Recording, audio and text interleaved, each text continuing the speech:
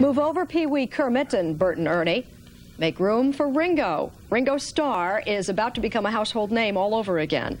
Do you remember when Beatles drummer Ringo Starr was 18 inches tall, had magical powers, conducted trains, and told tales of Thomas the Tank Engine? How did he go from being the drummer for the greatest band of all time to being the star of a children's TV show? This is the story of Shining Time Station.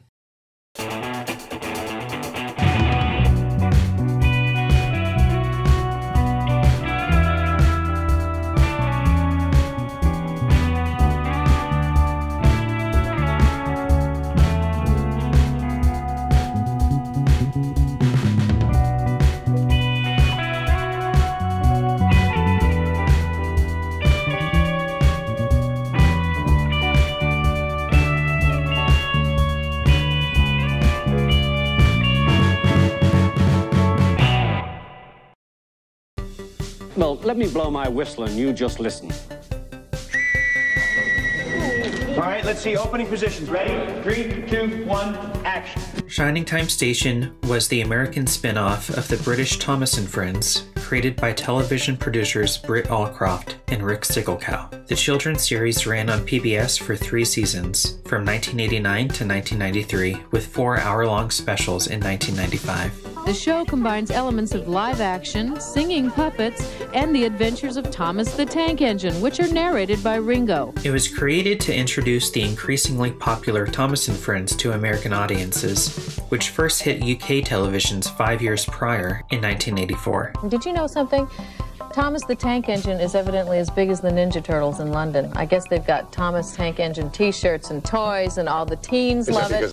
The show's 5-minute segments were repackaged with additional material and was presented to American viewers as Shining Time Station. The series was produced by the Britt Allcroft Company for New York City's PBS station and was originally taped in New York City during its first season and in Toronto during the rest of its run. Britt and Rick ruminated on what kinds of messages they wanted to give to kids.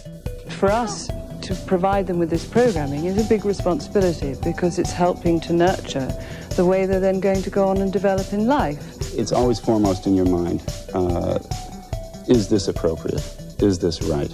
The right message, the right kind of character, the right theme to be projecting out to millions of children who rely so heavily on television to really tell them about the world. With Shining Time Station, Britt and Rick brought together a tapestry of whimsical, entertaining, and fun characters, all overseen by the magical, miniature sentinel of the station, who calls himself Mr. Conductor.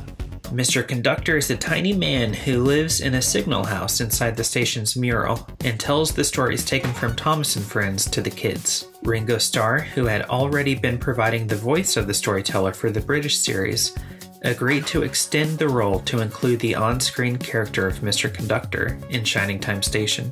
Well, he is this magical man who has a great philosophy of life, of all for the good, and talks with children, not at them, and listens to them, and when hopes are down, he tries to raise them. It's roughly what I do.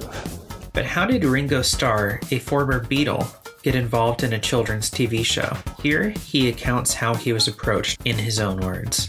Britt Allcroft, who produced the show, she came up to see me. Well, she wrote a letter first, then she came to see me. She had this idea for me to narrate these children's stories. And they're all about these fabulous little trains, you know. And I really backed off at the beginning, thinking, well, kids are into dinosaurs with guns on their backs, you know, and spaceships. Yeah. I used it's his line, actually.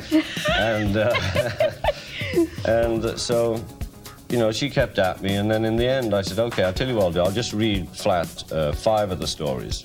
And I sent the tape to her, and if you still need me, then we'll talk again. And she still needed me, and so we did them. And it was just amazing how big it got. Ultimately, Ringo left the show in 1991 due to unspecified scheduling problems, and comedian George Carlin took over as the new Mr. Conductor. Greetings, my excellent friends. Do you know when the Mongols ruled China? The show resolved the change of actors by explaining that Ringo's Mr. Conductor went to live with Santa at the North Pole to help him with Santa's workshop, and his cousin, Carlin's Mr. Conductor moved into the station in Ringo's absence. A man named Mr. Nicholas came to visit us at Christmas time. Mr. Nicholas needed help in his workshop, so when he went back to his home at the North Pole, Mr. Conductor went along with him. But then Mr. Conductor's cousin arrived. There's always a Mr. Conductor living here, or else it wouldn't be Shining Time Station. In addition to being miniature, Mr. Conductor has various forms of magic gold dust, including some for teleportation, forgetfulness, love, sleep, and pranks. Oh, these darn shoelaces! It also can make inanimate objects come alive. George Carlin explains the appeal of Mr. Conductor. Back to Mr. Conductor, I said to Britt, he's got two things combined. He's small like a child, he's childlike like a child, but he's fully developed like an adult, and he's wise like an adult. These things are joined, so there's a unity in him that is complete. I think he's fascinating to children because he's got the things children need from adults: experience and information, and gold dust. At the same time, he's totally unthreatening. He's even smaller and more powerless than they are. He's a baby adult. The focus of Shining Time Station primarily followed station manager Stacy Jones and her nephews Matt and Dan, and arcade manager Schemer. Stacy Jones was played by Didi Khan, who is best known for her role as Frenchie in Grease. Beauty school dropout, hanging around the corner store. Completing the main cast was mechanic Harry Cupper and his granddaughters. Well, see you later, Harry. I want to take a last ride around the station. This has always been a strange place. And engineer Billy Two Feathers, who replaced Harry after the first season. The kids at Shining Time Station would learn special lessons about life and getting along with others from the miniature Mr. Conductor. The lessons were then illustrated in segments featuring Thomas the Tank Engine. In addition, various characters would request songs from the jukebox, and these songs were played by a band of puppets who actually lived inside the jukebox. The Thomas the Tank Engine segments utilized scale train models and were direct adaptations of the Thomas books. Something interesting is that Ringo Starr actually enjoyed being minute and magical as Mr. Conductor. The former Beatle was charmed by the fact that his character, whose scenes were shot separately and superimposed into those with his young co-stars, was so tiny. I know if a kid comes over to me now and says Ringo, his mother sent it. Because the kid says, it's Mr. Conductor. George Carlin, who is best known for his crude humor and vulgarity, also surprised audiences with his sweet performances. It's also worth noting that throughout the series, entire episodes, and at one point an entire season, were knocked out of continuity due to flashbacks from later episodes. For example, the series finale, How the Station Got Its Name, changed the continuity of the entire first season. After 3 seasons and 4 television specials, Shining Time Station came to an end. Although reruns continued to air on PBS until 1998, the show spawned the movie Thomas and the Magic Railroad in 2000. Hello, Shining Time Station manager Stacy Jones speaking. Featuring Peter Fonda, child star Mara Wilson,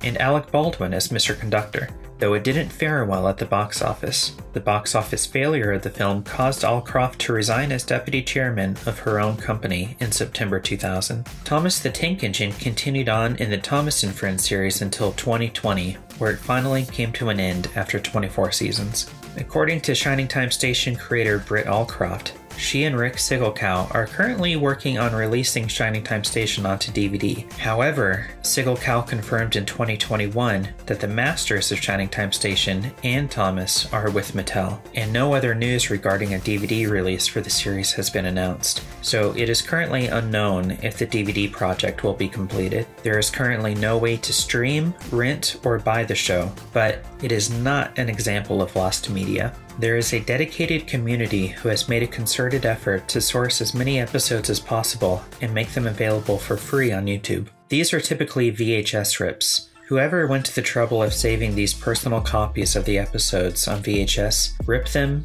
and published them to YouTube must have cared a lot about preserving the memory of this show. Series creator Britt Allcroft even responded to a YouTube clip of the show saying, "Thank you for posting this. Rick and I and all the company of actors, musicians, and crew loved our time in Toronto. Marvelous memories, and yes, it should be available for all to see. God bless you for giving us all that feeling again, Britt Allcroft. How frustrating it must be to create something, but you don't have the rights to share it with the world." As a series, Shining Time Station received critical acclaim. An instant hit with North American audiences, Shining Time Station went on to win an Emmy, a Parents' Choice Gold Award, an Action for Children's Television Award, and a Gemini for Best Children's Series in Canada. At the peak of its popularity, the show brought in up to 7.5 million viewers every week. People are calling this one of the best things on TV. Why is that? No, it really is. It's charming, and it has very imaginative use of animation, and the actors are really good, and the stories are, things that we can relate to with very good morals and lessons for all of us. And it's well done to the point where a parent and a child can watch it together and the parent's not bored. Personally, Shining Time Station was the show I would watch as a kid while visiting my grandparents. Much like my time with my grandparents, visiting Shining Time Station felt like being wrapped in a safe, warm, cozy blanket. For me, the most memorable character wasn't Thomas. It was the tiny conductor, who I would later realize when I grew older was the drummer for the greatest band of all time. Even after I accepted him as a Beatle, I still thought of him as Mr. Conductor. Somehow, it seemed that was his final magic trick.